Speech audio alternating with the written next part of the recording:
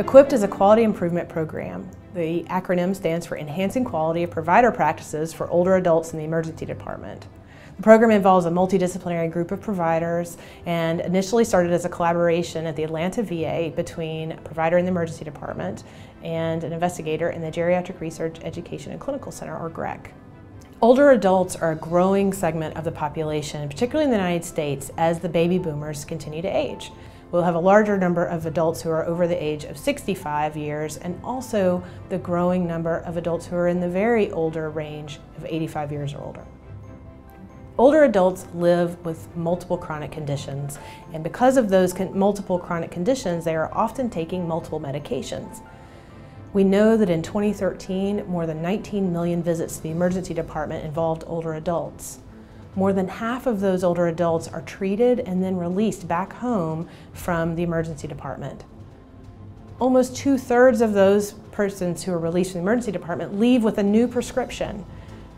Providers in the emergency department are trying to make decisions quickly in a fast-paced environment, and they need tools to help them make safe prescribing decisions for older adults who, again, are often more vulnerable to the side effects of particularly a new medication that's being added to that mix of drugs they're already taking.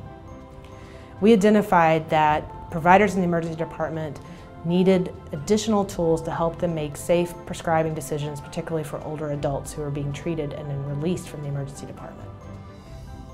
Melissa Stevens is a hospital medicine faculty member working at the VA Medical Center. She does her work in the emergency room setting.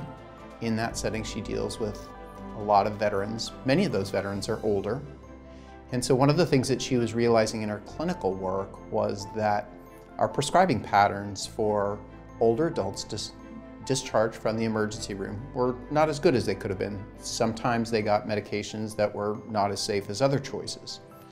She applied for a FAME grant, fostering the academic mission across Emory through the Department of Medicine, and received funding for that grant in order to pilot some work in this regard. So Melissa was really a thought leader in the emergency department. She was a clinician who is fully active down in that area, and her ideas about how to better prescribe drugs for elderly persons was based upon her interest in geriatrics, some information in partnership with other people in the geriatric section.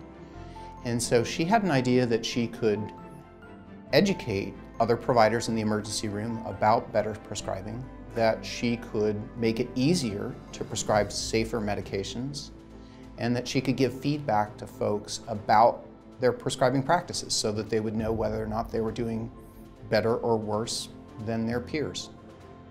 So we designed the EQUIPPED interventions based on what we knew had worked in other programs in the literature. We wanted to combine things that had been successful in other projects to come up with a multi-component program that would give us the best results. We developed 3 interventions for EQUIPPED. The first was education, which consisted of didactic education as well as academic detailing for the ED providers. The second intervention was electronic decision support. So we created within the electronic medical record order sets to assist providers in choosing the safest medications at the time of discharge from the emergency department, but also included links to online sources that could provide point of prescribing education for the providers.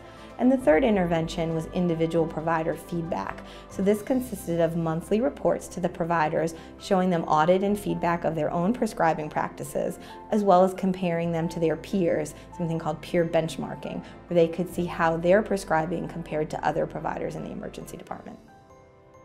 EQUIPPED is active in 8 VA emergency departments. We started in the Southeast in Atlanta, Durham, and Tennessee Valley. We've expanded to the Birmingham VA, the Bronx VA, and in the last year we've expanded to Central Alabama and Asheville, North Carolina.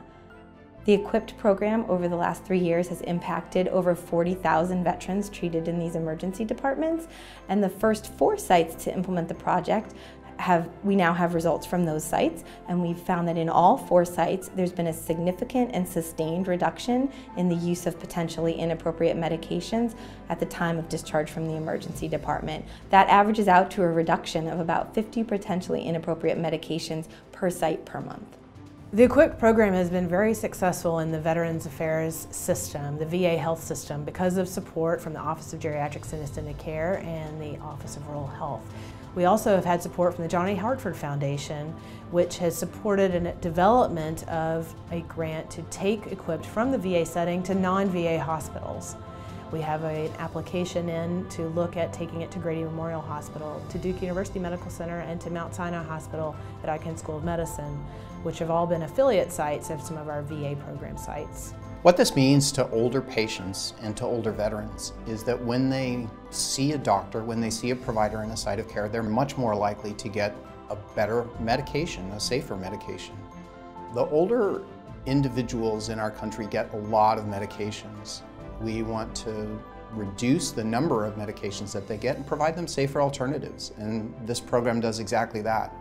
The results from this trial in the Department of Veterans Affairs are generalizable to other settings. We have applied for other funding from other sources in the federal government to execute these trials in settings outside of the Department of Veterans Affairs. It's got the great potential to make medical care safer for older adults.